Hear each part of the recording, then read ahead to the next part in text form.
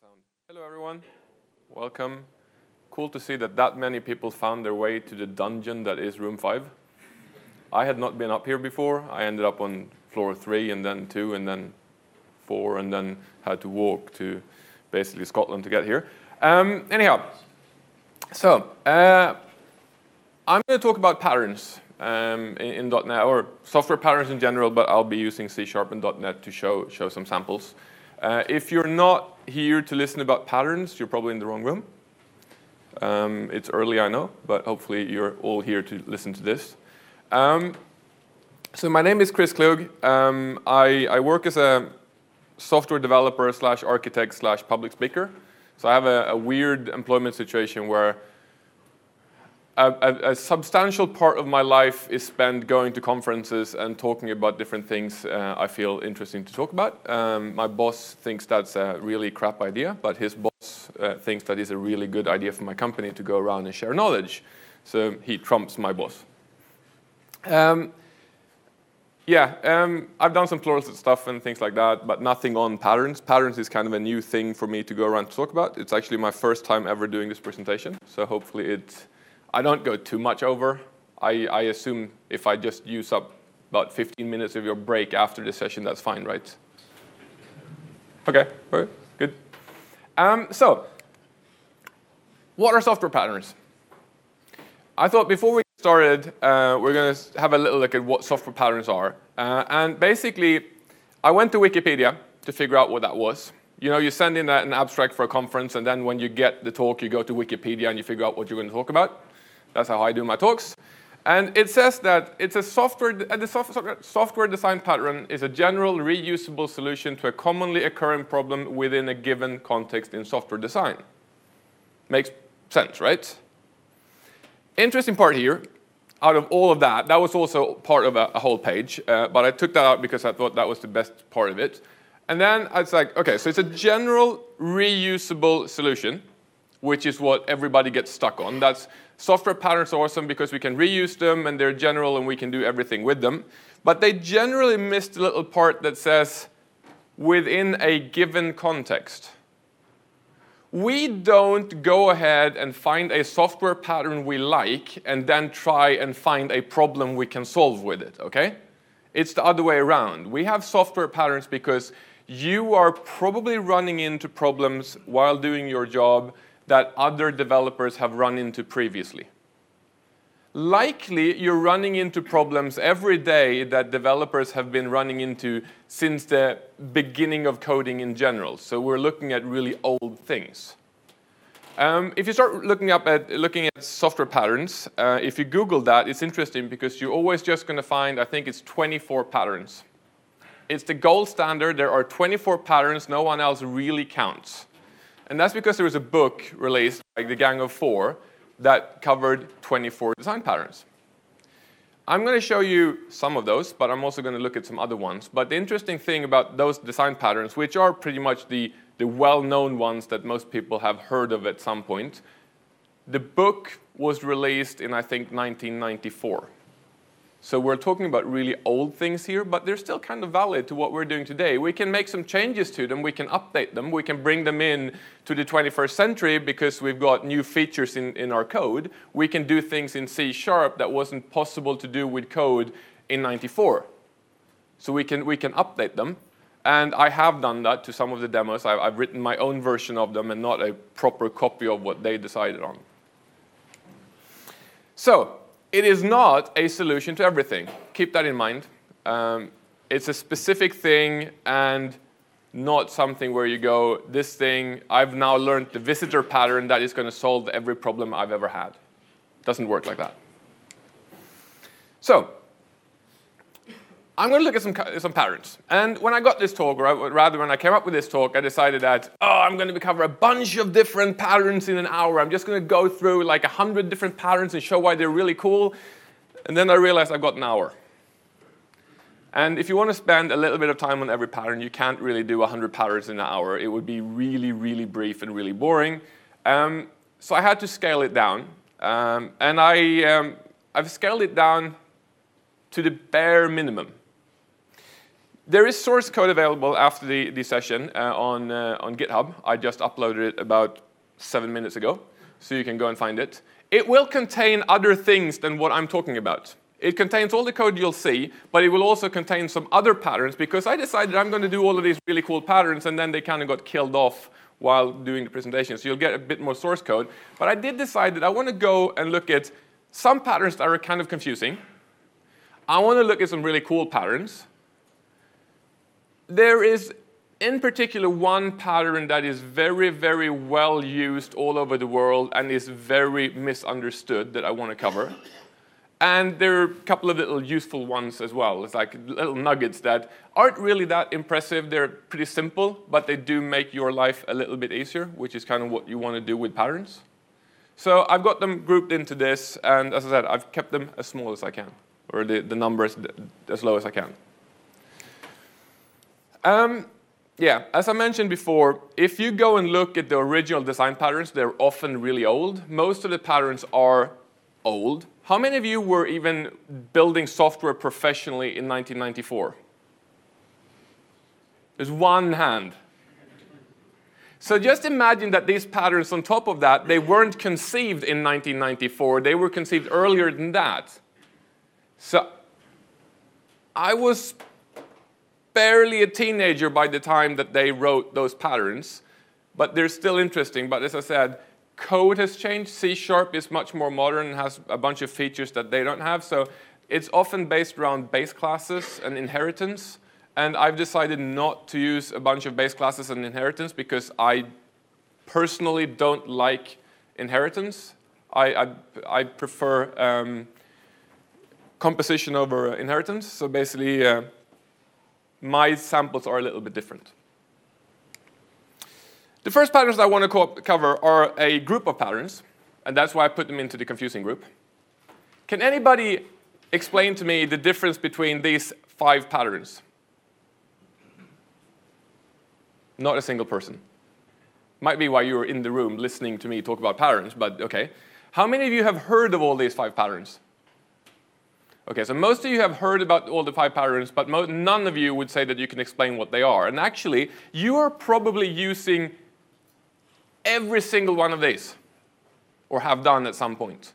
But they are sort of lumped together, and they're really hard to get a grasp on which one is a decorator and what is an adapter, and what's the difference between an adapter and a facade and things like that. So I thought I'll start out here, and I'll start out with the adapter pattern, so we can see what that is. And then I'll basically go through each one of them, and you can see the differences. Once again, I went to Wikipedia.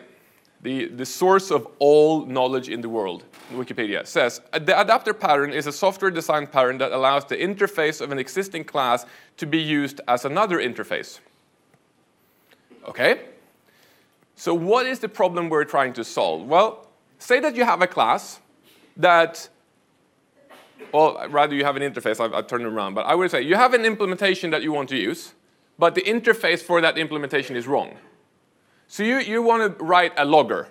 So you're writing an ASP.NET Core application. You need your logger to implement the iLogger interface for that to work, right? But you want to use some logger that you've written before. You want to use log4net or whatever. So what you create is an adapter. You create a class that internally has an instance of the implementation that you want to use, but externally has an API or an interface that looks like the interface that you want to use. So all it's doing is basically adapting calls. So when the iLogger.warn is called, or whatever the interface is, you might just have a simple one-liner that goes log4net.log and then passing in warn as an enum instead, because that's the interface that they are using instead. So it's basically just a wrapper class that doesn't make any changes at all. It doesn't change the functionality. It doesn't do anything. All it does is mapping an interface that you need to an implementation that has the wrong API or the wrong interface. So if you look at this, basically you have a client app that needs an iLogger, calls log on the iLogger interface. Actual implementation is the log4net adapter. The log4net adapter internally has an instance of some form of log4net logger thingy and adapts the log method from the iLogger interface to an info call on the log4net instance instead. So it's just adapting calls. Very, very thin, very simple class. I assume that most of you have written this at some point? Okay. Which then takes us to the decorator. The decorator is interesting because it's very, very similar. And that's why I've grouped them together, because they kind of do the same thing. They're all code-wise kind of similar. So the decorator says the decorator pattern allows behavior to be added to an individual object dynamically. So the description of what the pattern does is very, very different. But the actual implementation looks very similar, which is why people get tripped up. When you sit there and you're coding it, you go, oh, this is an adapter. No, it's actually a decorator. So the problem that we're trying to solve with the decorator is that you have an implementation of something that does most of what you need. And you want to use that. You don't want to rewrite that because you need to add some new functionality. So you need what you've got and then some more. You need to decorate your existing class with more functionality. An example would be, I've used it for caching, for example. So you have a caching decorator. The caching decorator has the same interface as my whatever repository or whatever I'm using, but internally it has an instance of the thing that I want to use. So say that I want to do, let's ignore caching, let's do batching. I want to batch my log writes. So I want to be able to just pump things into my log system, but I want to batch my logging. So basically it just writes every 10 messages or whatever, so it doesn't become too chatty to the database. I already have my log implementation that logs to the database. What I do is I create a log adapter, a decorator, which is like the batching log decorator. It has the batching logic. It looks like an iLogger, and all it does, it has the batching logic, but whenever it needs to write the stuff to the database, it has an instance of iLogger internally. So basically, it wraps an instance of iLogger, but adds some functionality on top of it. So it's the same API, but adds functionality to it. And then you can wrap many of them. So you can have a decorator that references an iLogger, which actually is another decorator that references another iLogger, which could be another decorator that references another iLogger. And you can create these chains of objects without inheritance, which means that I can have an iLogger, and then I can add, oh, it would be cool to have batching in this project, so I'm going to add batching to it.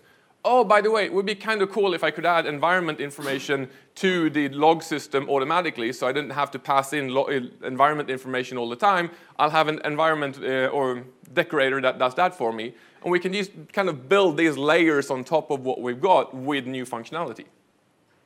So if we look at the logger implementation here, once again, client app has an iLogger, calls log on the iLogger.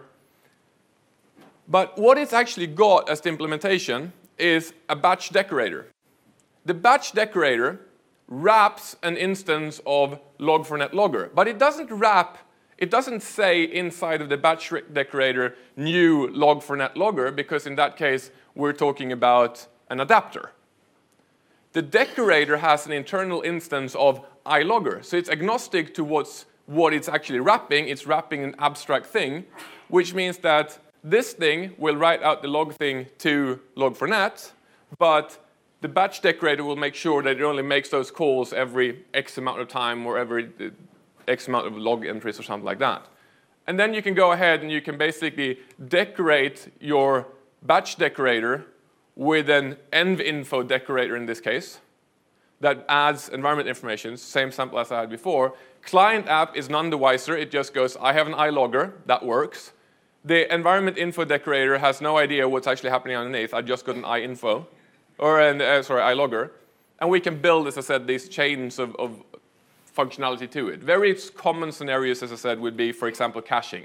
You have a repository where you can go and get data, and that has no caching built in because that's not its concern. And then you add a decorator on top of your repository that has caching built in so that you get a cache layer on top of it, which is kind of neat because it means that you can add and remove the cache as you feel like. So it's a wrapping thing, just like the adapter, but instead of just adapting from one API, one interface to another, it has the same interface as the thing it wraps, but it adds functionality on top of it. Make sense? Anyone ever try it? Very few. It's actually quite a neat pattern. It's very simple, but it does offer a lot of flexibility. And facade. Another one of these kind of does the same thing, but not at all.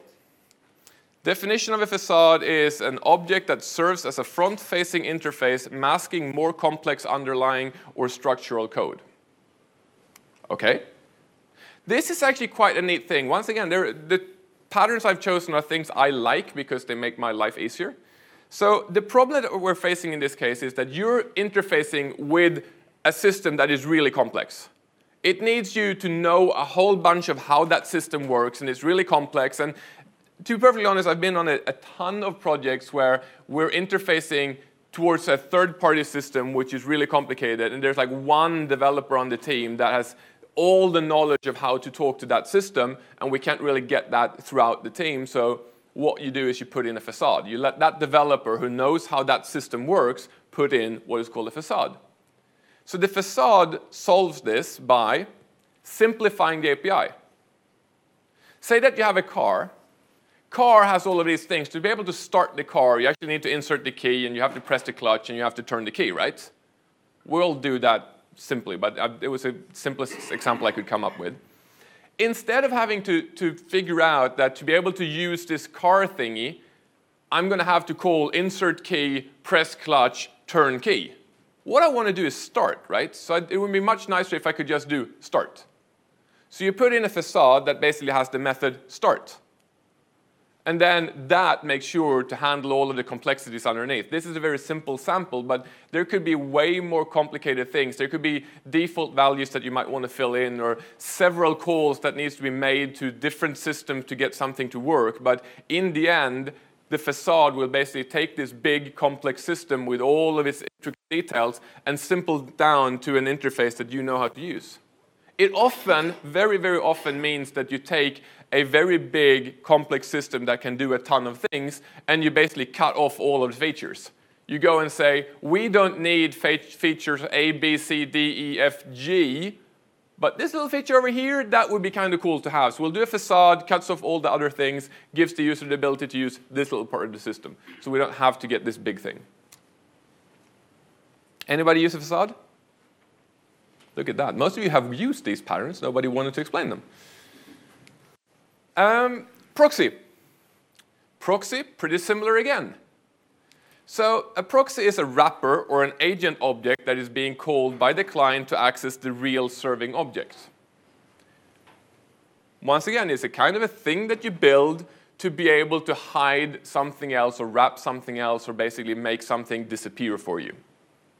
So what the proxy does is basically you have a system, part of your system that you need to talk to, but it's not part of your process, for example. It's not part of your system. It's something running somewhere else potentially. But you need to call it as if it was a part of your program. You've all done this. How many of you have ever called a web service? All of you who do not raise your hands, what do you do for a living? Because I thought that was kind of ubiquitous. We all do web services, just as the way it works. It used to be WCF, and now it's all REST. But it's kind of the same thing. And what we do with these services that we need to call is we create a client object, right? We create a version of that object that runs inside of our program, so that when we call a method on that object, it's just as if we are calling that object. The only difference is that when we're calling that object, it actually sends off the thing and calls that somewhere else. And in most cases, when it comes to web services, they're probably on a different machine. Anybody try, what was that? .NET had a remoting thing that was really cool that did the same thing for you, but you could call objects in other processes. I forgot the name of it now. There are lots of these around. How many went to Damien Edwards and David Fowler's talk yesterday about .NET Core 2.2? You remember that they said that they were going to add the ability to right-click and add reference to a Swagger file? Yeah. That is creating basically a proxy object for you. It's just that you don't have to do it yourself. So you just say, my service is over there. Here's a definition of my service, just as Whistle was for WCF. And it generates code for you for an object that looks like you're calling it locally, but it's actually being called somewhere else. It can be other things. I want to mention that. It doesn't necessarily need to be crossing the internet or things like that, but it's a way for you to call objects that are not local to your application. So the client sees an iSwitch in this case. The iSwitch is implemented by the switch proxy, and it calls just toggle, and it doesn't actually know what's happening. It just assumes that I'm calling some piece of code, but in the real world, it's actually going across my weird network at home maybe and turning on the lights in the ceiling. It's really weird that we are literally turning on lights wirelessly now, but that's the way it works. So proxies are kind of useful. And then the last one, which is the odd one out. It doesn't quite fit in here, but it kind of does fit in here. Does anybody know what a bridge is? Not a single person. Okay. The bridge pattern is interesting, and you've all done it. I promise you. You have all done this at some point. The bridge pattern, blah, blah, blah, is meant to decouple an abstraction from its implementation so that the two can vary independently. Did that make you smarter? Did that make you understand what the bridge is? No? Because that's the thing. I keep going to places on the internet, and I read about software development, and I read stuff like that, and I go, I have no idea what that meant. And I'm like thinking, I must be the only one. I must be the only one that reads this and don't get it at all, because it's still being written like this, but apparently I'm not alone, at least. So, say that you have an abstraction that basically is dependent on two different dimensions. So you've got two things that will vary your abstraction, which might end up being a lot of different implementations. So for example, say that you have a shape renderer. It renders shapes. Duh. Implementation of that is default and high contrast. So I have two different versions of that. So I want to be able to render my shapes in the default version, but I also want to be able to have logic in there to do high contrast for people with poor eyesight. But then that implementation also needs to support both WinForms and WPF, right? So I've got two different axes. I've got the default versus high contrast, and I got the platform that I'm running on, which is WinForms and WPF. So I end up having to do 4 classes here, right? I need to do the default WinForms, default WPF, high contrast WinForm, high contrast WPF. We can all agree on that, right? And then your boss comes and says, hey, grayscale would be cool. Damn it. Okay, so I need to create grayscale WinForms, grayscale WPFs. Now we're up to 6 different implementations that we have to choose from. And then somebody comes and says, hey, dude, Xamarin is kind of cool. Oh. So we end up having to do a Xamarin version of each one of these. So with just 3 options in each axis, you end up with 9 different implementations. Does that seem like a useful solution? It's going to end up with just blowing up and having many implementations and you having to figure out which one to use. So what the bridge pattern says is, let's split it. Let's split the 2 axes into 2 different things and basically say, we'll have an eye shape renderer, which is implemented by the default and the high contrast thing. That implementation is in turn dependent on an eye renderer, which can then be WinForms and WPF. So I can just go ahead and implement these things. So the default shape renderer takes an instance of iRenderer to do the actual rendering. So it does a part of its logic about what it needs to do, and then calls the renderer to do the actual rendering. And the high contrast one will basically change the colors of the shape and then send the shape to the renderer to do the actual rendering. So we end up having to do less code. And if we then go ahead and we add high contrast or grayscale and WPF, we just add on each layer, we add a new implementation and we combine them. So we kind of end up, we end up with a double abstraction. So you get one thing that abstracts the whole thing, but that abstraction in turn takes a dependency on another abstraction to do some of its work. I can see that this is a kind of a cool pattern, and I'm pretty sure, have anyone done this before? Yeah. We kind of do this, we just didn't know that it was called a bridge. But I must admit, I very often take this way further. Because basically, we've talked about composition over inheritance in software programming for a while now, and it's kind of this. We keep moving things apart, and also we're not just doing 2 levels anymore, we're passing in and composing our objects in a way different way. So this might not be as important today as it was previously. And if we look at the comparison between the different patterns, so what we've got the adapter, which wraps an implementation of something, but it changes the interface and keeps the functionality the same, right? Decorator wraps an implementation of something. It uses the same interface as the thing that it wraps, but it adds functionality. So they are different, even though they look from code very similar. The facade doesn't wrap anything. It basically creates a brand new interface for you to use, but the functionality behind that interface is going to be something that's already there. So we're not changing the functionality, we're just cutting down the API or changing the interface that we want to use without wrapping it.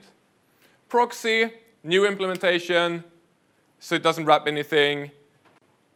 Some form of, it uses the same interface as the other thing that you're calling, it's just that you're calling it locally and that's being called over there. And the function, it doesn't change the functionality. And the bridge is kind of hard to put into this thing because it's kind of a two-layer abstraction thingy. So it partly wraps, some of the functionality is wrapped and some of it is implemented by the same thing. It can use an existing interface, and adding or removing functionality kind of depends on what you're doing with it. So let's have a look at some code. And I love the person who put up a podium for Smurfs. So what we're going to do here is we're going to have a look at, so this is the source code that as I said, it's on GitHub. So I'm just going to have a quick look at how these look. So let's start with the adapter. And I have a very, very simple implementation here. Writing everything in one class seemed like a really good idea when I had a lot of screen real estate. When you go to font size 25, that becomes really small. So basically, I've got my logger, my iLogger implementation here. It takes a log level and a message. Log level is just an enum. And then I have an iLogger implementation called log for net logger. So basically, it wraps the log for net logger, creates the interface that I need, and translates each one of these calls to that interface to calls that correspond to what log4net expects. So that's that after. If we have a look at the next one, which is decorator, we have actually the same sample as I showed you before. Don't look at what I'm actually doing in the main here. I have really stupid code, but I want to show you the patterns, not the code. So it's all about is it Friday service and logger stuff. So I've got an is it Friday service. We all need one of those in our project. Then I have an implementation of is it Friday service, which is called is it Friday service, which basically returns whether or not it's Friday. And then I have a caching version of the is it Friday service, because obviously the call to this call here is so heavy that we need to cache the result, right? Can't keep running that over and over. So what the caching thing does, it basically takes an implementation of is it Friday service and the cache configuration that it needs, and whenever we call and implements is it Friday service, and whenever it's being called, the interface is being called is it Friday, it basically looks at, can I do something else? Do I have a cached value? No, I don't. Then I use the internal version. Otherwise, I return the cached value. So I added caching to my is it Friday service. And then I have a login version of it as well. So basically, every time this thing takes an is it Friday service, whenever it's being called, it calls the service, but it also logs out the call so I can see what's going on. So decorators are kind of nice. It's a nice way of basically adding functionality without doing composition and without doing inheritance. We have the facade. In this case, the facade is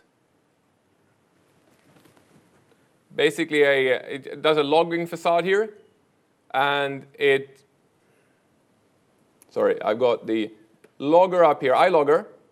And then I have an iLogging facade, a logging facade here that basically takes the logger and goes and,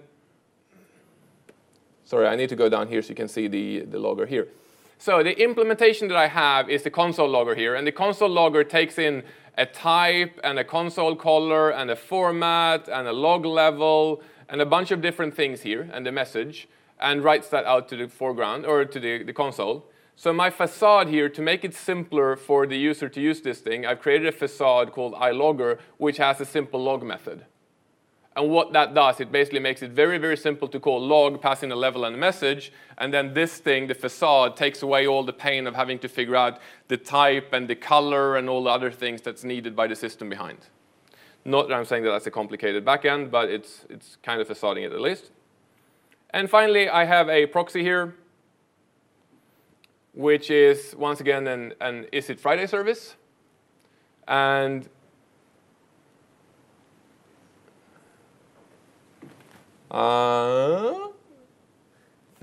okay, so in this case, sorry, it's a while since I wrote this specific one. This thing isn't actually calling anything off in somewhere else. It's just creating an instance for me, so it basically creates a proxy for an object that's in memory because I didn't want to go ahead and build a web service and all of that stuff. But what it does, it basically goes ahead and checks some username information and then calls the instance as though it was local. So you could imagine this thing actually calling off to a web service. It was just too much work to write that. Having that said, your proxy object doesn't necessarily have to be remote. The definition of a proxy object proxy is actually just talking to an object, which could be something simple as what I'm doing here with just creating an instance of it. It doesn't necessarily need to be somewhere else. It could be a proxy to an object that is too complicated to create, so it kind of becomes a singleton through the proxy. So code-wise, I'm going through them quite fast, I know, but you've got all the code to play around with. And I do believe that most of them, you can actually go in and press F5 and it runs, which is not what my code normally does. Yes? You forgot the bridge. Oh! Did I miss the bridge? Yes, I did. Thank you for that. Bridge. To show off the bridge, I wrote, let's kill the main here because I don't want to show that. So, once again, I've got a logger. But I've taken my iLogger, which has a log method, and I've broken it into a logger and a log writer. So I've got one part that does the logging and one part that actually writes it out to the console, or to whatever I want, sorry, not the console specifically. And then I've created implementation here. So the implementation here is a simple logger. The simple logger takes an iLog writer and creates a very simple log entry for me, thus simple logger. The advanced one is a bit more complicated because it writes advanced ahead of it and also writes out some time and a few little other things. So it basically adds a bit more to the logging statement. But once again, depends on the log writer to do the actual work. It just formats it. And then I have a configurable thing here where not only does it take a log writer, but it also takes a format that I can use to basically create my own log system or log entries. But all of these are dependent on an implementation of log writer, iLog writer. So I have a console log writer and a log4net log writer. So I can basically combine these. So today I want to have the advanced logger with log4net, and I can combine those. So during development, maybe I do a lot of logging, but I want to have more information. So I might do a configurable logger with some extra information and just a console logger for my local machine. So we can combine these. That's the bridge. Thank you for reminding me of that. Did all of this make sort of sense? Cool. So, visitor pattern. This is cool, but really hard to explain why it's cool. It's just one of these, you read about it and you start playing with it and you sort of, this light bulb lights up and you go, oh, that is smart. That is really smart. And then you think it's really cool and then one morning you're in the shower and you're going, why is that really smart? I'm sort of questioning this pattern. It looks really cool, but I'm coming into there are other ways of doing that today, but I thought I'd show it. So the visitor pattern is a way of separating algorithm from an object structure which it operates. So you need to add new algorithms to an object without modifying them. So you might need to say that you have a shape, which happens to be my example, and you need to have a way of calculating the area of that shape. Okay, cool. I'll add a getArea method. Oh, by the way, it would be kind of cool if we're rendering this on screen that you could also tell me X and Y coordinates, or you have an X and Y and you want to be able to figure out where it's positioned on the screen, so I need another algorithm for that. And oh, it would be kind of cool if we also somehow could build a way of saying I have multiple shapes. Please tell me the size of the area I need to create to be able to render all of these shapes and they still fit in and things like that.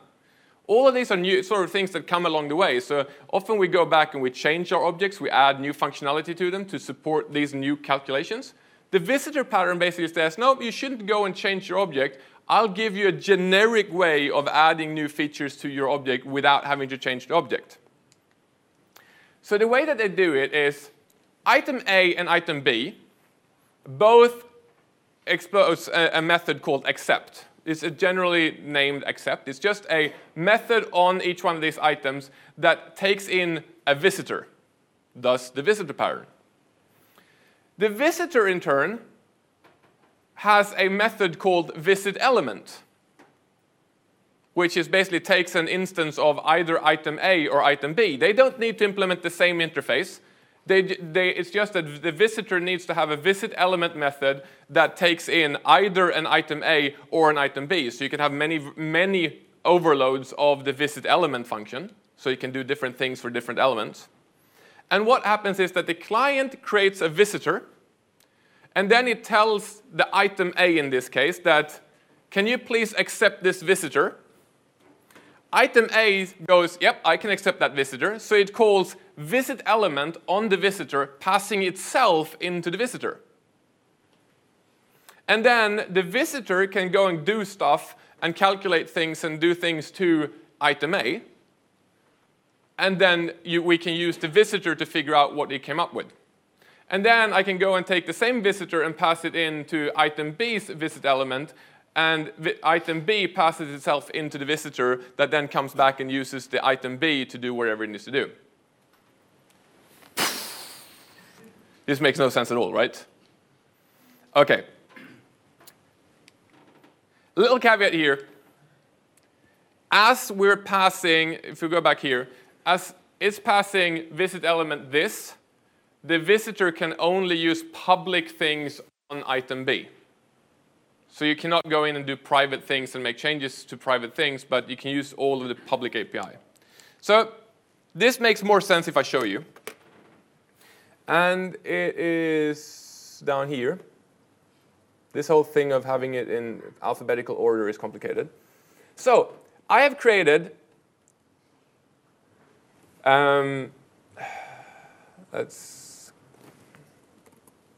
I have created a couple of shapes. I've created a square and a circle and a text object. These are basically things we could render on a screen. They all, in this case, happen to implement I am visitable. You don't need to do that. It just needs to have a method, in this case called accept, that accepts an I visitor. And the implementation of accept is literally visitor visit this. So it basically injects itself back into the visitor. The I visitor pattern, if we go up here, the I visitor pattern is visit, square, circle, and text. So it has three different methods, each for each type. So it means that when you need more things that can be visited by this visitor, you need to add another function. Which is kind of cool because it doesn't break open-close principle, because you're just adding new things to it. And implementation here, I have an area calculation visitor. And if we look at square here, it has the algorithm to figure out the area for a square, area for a circle, and area for a text, in which case it uses some font size and some made-up values. And this is where you realize that I'm almost 40 years old, and I'm happy that my dad is a math teacher, because I could not figure out how to do an area calculation of a circle. Does that kind of explain how much I suck at math? I learned that over the Christmas. I have a drawing area calculation visitor. So what this does, so one thing also, it's the visitor never returns a value. It's always void, but it can expose the result using a property. So the area calculation visitor just goes and calculates for one thing. The drawing area calculation visitor actually goes ahead and adds to the drawing area to figure out what rectangle do I need to be able to draw this thing. And if you call that passing in 3 different squares and 4 different circles and maybe a text area, it will basically figure out how much space do I need to render all these things. Things that I didn't know when I created the square and the circle and the text.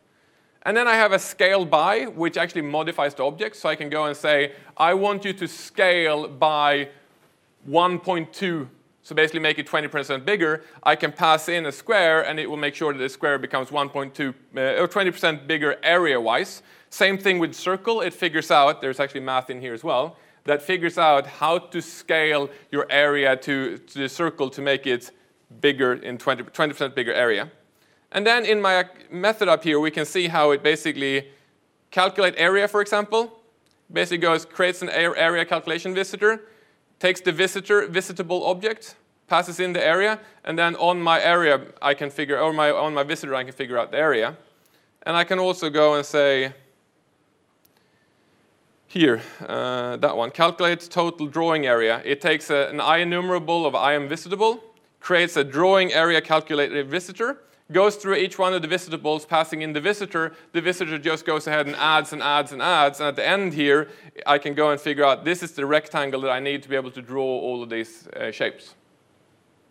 It's kind of a cool way of doing it, but as I said, I go back and forth between why didn't I just do why don't you just create an instance of it and pass it in without having to do the whole passing back and forth? Why take an object and pass in a visitor and then have the thing called the visitor versus just taking the visitor object and passing the freaking thing straight in? But there are some architectural interesting ideas that means that you don't cause problems with open-close principle and some other things with the visitor pattern. So the visitor pattern is interesting. I do suggest that you have a look at it.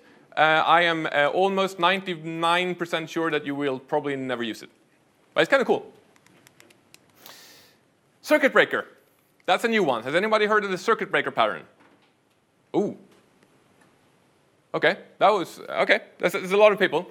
So the circuit breaker pattern is something that we use with microservices in a lot of cases. So it's used to detect failures and encapsulates the logic of preventing a failure from constantly recurring. So what we do here, for example, in a microservice architecture, where we're dependent on calling other systems all the time, and we're doing it probably in a cloud environment. And cloud, if you build in cloud, you know that you always have to take into account that stuff might not be available, right? Stuff goes up and down, and it's being moved around, and there might be temporary outages. And if you're working with a database, for example, Azure, which I know more than AWS, I know that in Azure, for example, if you talk to SQL's responsibility in Azure is to protect itself. So if you start hammering your database, SQL Server will actually start returning errors saying, I'm not doing that because my main priority is to survive. If you try to kill me by overloading me, I'm going to stop responding. So we need to take into account that we have what is called transient failures in the cloud in a lot of cases, and that's where the circuit breaker comes in. So the first problem we're trying to solve are just that, transient failures. So you're dependent on other services, but they might be in a state where they're potentially failing, or they're really, really slow. But the problem is that when you, for example, call a web service that is failing, you might have a timeout. So you might be waiting for that thing to respond for maybe 20 seconds. If you have a heavy load system and you keep sending requests to that, and each one of those requests have to wait 20 seconds, your system is going to get really slow. Bad problem. And it's basically, once again, it has to be a transient fault, because what you want to do is you want to make sure that you don't have to wait for 20 seconds all the time, but you don't want to go and say that thing is broken, we have to redeploy the system or we need to solve it, because it might be a transient thing that disappears. And the second problem is that that thing that is having the problems, it might be stuck on something else. And it's trying to survive, and it's trying to get over its own problem. It's trying to heal from something else. But at the same time, you're hammering it with requests continuously, using up a bunch of its resources. So while it's trying to survive of a failure somewhere else potentially, you're adding more load to it, basically crushing the service. So you might end up with a cascading failure situation. So what you've got with the circuit breaker is that you wrap that logic. So you take a thing, you take your request, and you wrap it into an object. And then that object basically keeps track of failing requests. And then you can have a trip on it. So basically saying, once you've done this call and it has failed for more than 5 times in a row, I want you to kill it. So whenever somebody tries to make that request again, just throw an exception straight off. Don't wait 20 seconds. Don't make the request. Don't load the other server. Just kill it. Just whenever somebody calls it, just kill it because it's offline. And then maybe after 20 seconds or after a set amount of time, it might say, I'm going to let one call through.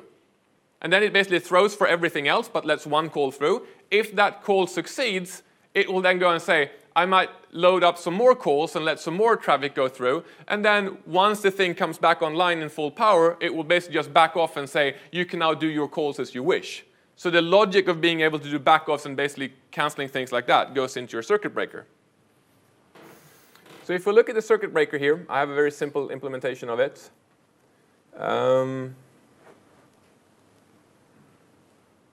So the circuit breaker here is basically an HTTP circuit breaker.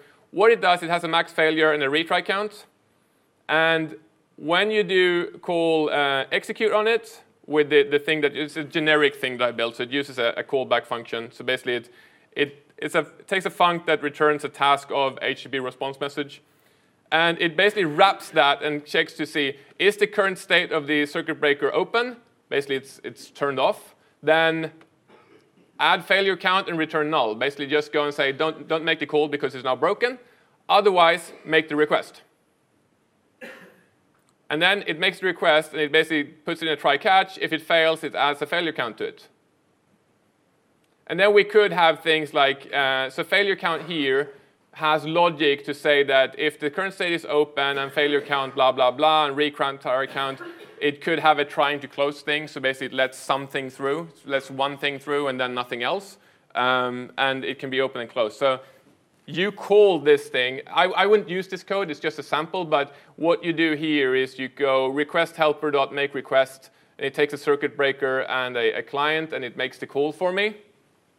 And the circuit breaker is being passed in. It's a generic thing that I can have. I can have more of those for different calls, for example. But the idea is keeping track of failed calls, for example, and basically be able to short circuit the whole thing and say, you have failed now, so for a while now, I'm not going to let you go ahead and do that anymore. You can also do that not just for failures. You could go and have a circuit breaker that says, if these calls start taking more than X amount of time, we might want to back off and not let all of them through and let the service that we're calling heal up. The circuit breaker is kind of cool. It's one of those things that you can do in a fairly generic way if you know what you're doing. And it can help you out quite a lot when it comes to depending on a bunch of other services. Make sense? Cool. And then we have the one that everybody uses and nobody knows how to use, the repository pattern. How many of you have not implemented a repository at some point? You are lucky, because that means I can't yell at you. The repository pattern is very, very common. We use that all over the place. Everybody goes, we need a repo. It needs to be a repository. OK. A repository abstracts away the data layer and centralizes the retrieval of domain objects. That's me. It wasn't on Wikipedia. I couldn't find repository pattern on Wikipedia with a nice definition, so I wrote my own. And it's just a layer on top of your data access that gives you a way of getting domain objects. So the problem that you have is you need to get domain objects, because domain objects are persistent ignorant in a domain-driven development environment. They are there, but persistence is a different thing, right? So we create a repo or a repository, and it gives us the ability to go and say, can I get a user with this ID? And it hides all of the database logic, and it goes and gets me a fully working user object that I can use in my domain model. Sweet, very, very simple. Demo. That is a very, very short presentation. I'm going to tell you why it doesn't work. Repository, I have a very simple sample here. I use entity framework. And my repo down here is I use a repository implemented by use repository. And I actually love this syntax here. I want to thank a guy called Jimmy Nilsson in Sweden for that. He made me change the way that I write my repos. So these method names are quite odd, right? Normally you have where user is admin or where,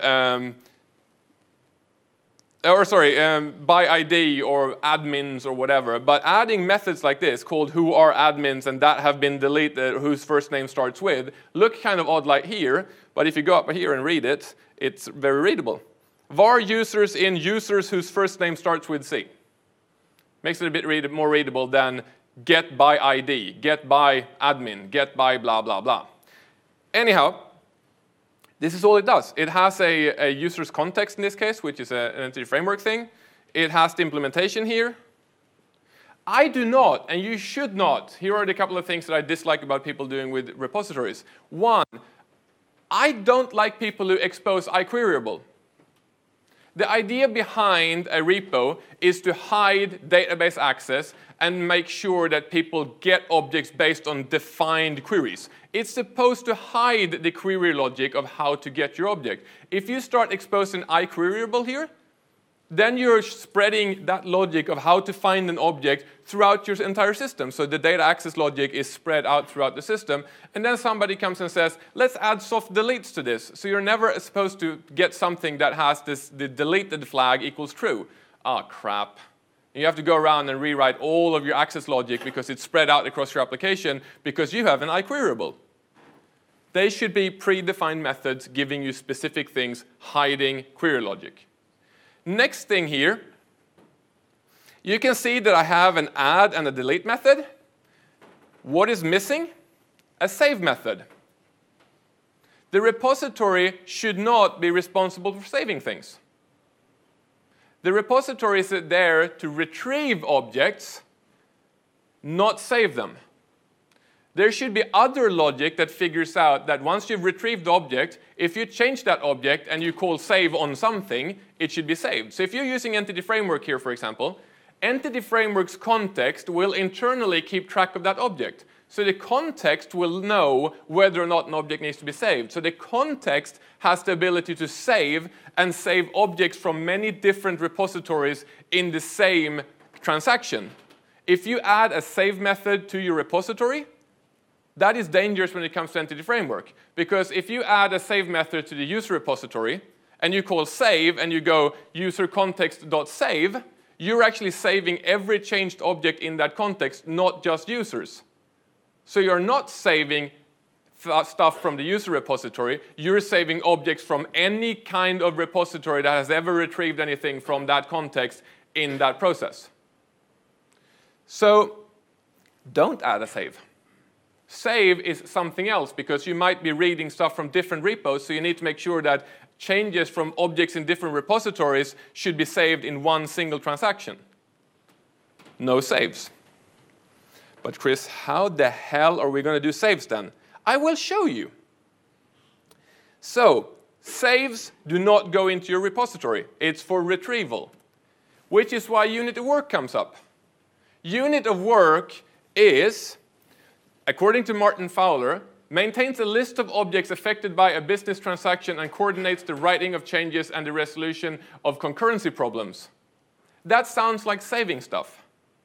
So what we do is that we basically have something that keeps track of all of our modified entities and makes it possible for us to persist it as one atomic thing, like a transaction.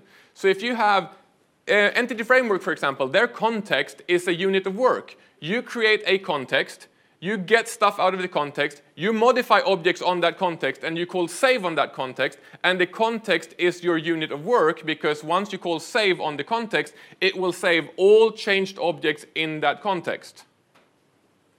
However, you do not want to go ahead and spread your Entity Framework contexts around and have them spread out because you hide them in the repository. So how do we go about hiding the context while still using repositories, but not exposing a save method in the repository? Well, I have a very, very simple demo of that. There are other ways of doing this, but imagine, I don't have an Entity Framework version, sorry about that. What I've got is an in-memory store in this case. But what we do is this does what you could have done. So the interface I support unit of work has a complete method. My implementation, which is my repository in this case, it's just in memory, implements I support unit of work, but it implements it explicitly. So if I use this thing as an in-memory store, I'm not going to see the complete method. I need to cast it to that interface to actually get access to it.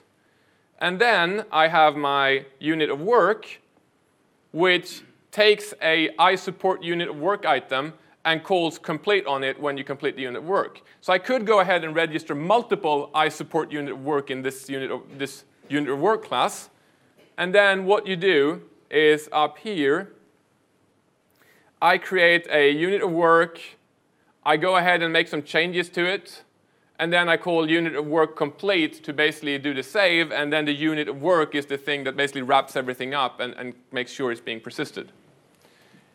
I would recommend that you do something like this and figure out a way to handle this if you're doing repositories. And I also recommend that your unit of work thing implements iDisposable, so that you can basically wrap it in a using statement, for example, and roll back stuff that you don't want to have. So within the using statement, unless you call complete on it, it rolls back stuff. If you don't have that, then entity framework, you might, after your unit of work, there are actually changes left in memory that shouldn't be there, for example.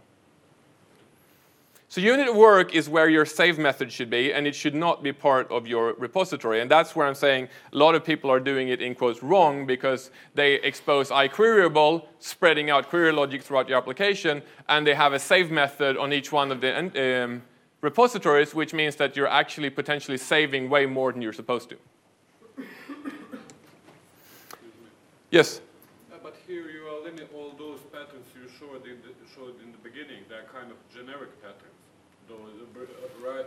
But here you are kind of limiting this repository pattern, limiting to C# entity framework. No, so yes and no. No, you could. In this case, I'm limiting it to entity framework, because entity framework happens to have an implementation of unit of work in already. It influences the pattern itself, kind of. What you mentioned that you can't do save.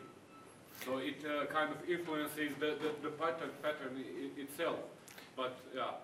Yeah, so you don't want to do, yeah, so that's the thing. The pattern repository shouldn't have a save method. So they're all a part of different things. So basically each pattern is its own thing for its own specific problem, where the repository, or the repository pattern is retrieval of objects.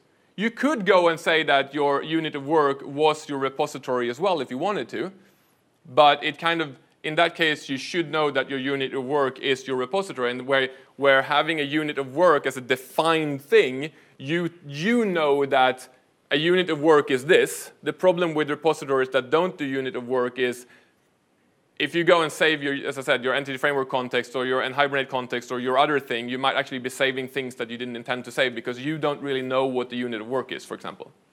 If you do entity framework, for example, or you do any form of ORMs in ASP.NET Core and you put it into your IOC container and you leave it in the IOC container for the entire request, you might be doing things in the IOC container or in the repository, sorry, in the context, your unit of work, in different areas, and then at the end of it you save and you don't actually know what you're saving. But yes, some things do limit other things. And then I've got factories, another one of my favorites. I'm going to do this very, very fast. So a factory is an object for creating other objects. Or basically, it returns an object or a subclass of that object. The problem that you have is that you don't want to use new. If you start newing up objects in your code, you're coupling your class to that other class. So by using a factory, you can go and get an instance of that type, but you don't tie yourself to a specific implementation. So new is really not a great keyword.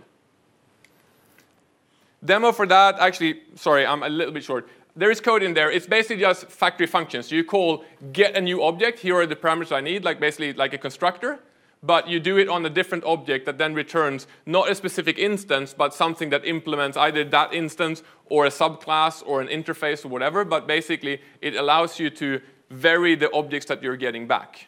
It also allows you to get away from the fact that if you have constructor parameters, you have multiple constructors for a method, and they overlap in the type of types. You can't have two constructor parameters that take string, for example, or two constructors that both just take a string as a parameter. Using a factory, you can actually have multiple constructors that just take a string, and then it basically configures the object for you before it's being returned back. And my final pattern, which is really not that big, it's just I love this and people miss it, null object. A null object is an object with no referenced value or with defined neutral or null behavior. So it's about having null checks all over the place. I hate having the if blah, blah, blah equals null, then do this, otherwise do that, or rather often you end up writing this, right? If log is not equal to null, write out this. But you end up having these if log not equals to null all over your code, because you don't know if it's null, so you don't want to call it, and C# doesn't handle null very well. It would be kind of nice if we just wrote that, right? So what we do is we create a null logger, which implements the ilog interface, but it doesn't do anything. It's just an empty class. It has empty methods. It just doesn't do anything. And whenever you have a logger, instead of setting it to null, you pass in a null logger. So you can call it, but it doesn't actually do anything. So that you get rid of all these if statements. Or for this, for example, you call users.admins to get all of your admins, and then you do if admins not equals to null. Oh, so if I didn't find any admins, I get a null back. But if I did find admins, I get an array. Why not just return an array all the time, but return an empty array? So I don't have to do the check for if admins equals null. I can go and check. I always get an object back. Whether or not there's anything in the array, that's a whole different story. But you get away from all of these null checks by having what is like an object, but it's still an empty object. It doesn't exist. But you don't have to check for it. Demo for that is also really stupid. It's basically I'm doing this. I'm just making sure that it returns objects for you. Sorry, I'm right at time. That's why I didn't do the code. You've got all of my code down here at that address. There's more stuff in there. I wrote some other things with object pools and some other patterns that I thought were really cool that you can have a look at. Other than that, thank you so much for listening. Don't forget to do the evals. If you liked the session, do a green note. If you didn't like the session, come up and tell me why. I'll make it better and then explain why it was awesome. And then you do a green on the way out afterwards. Are we agree?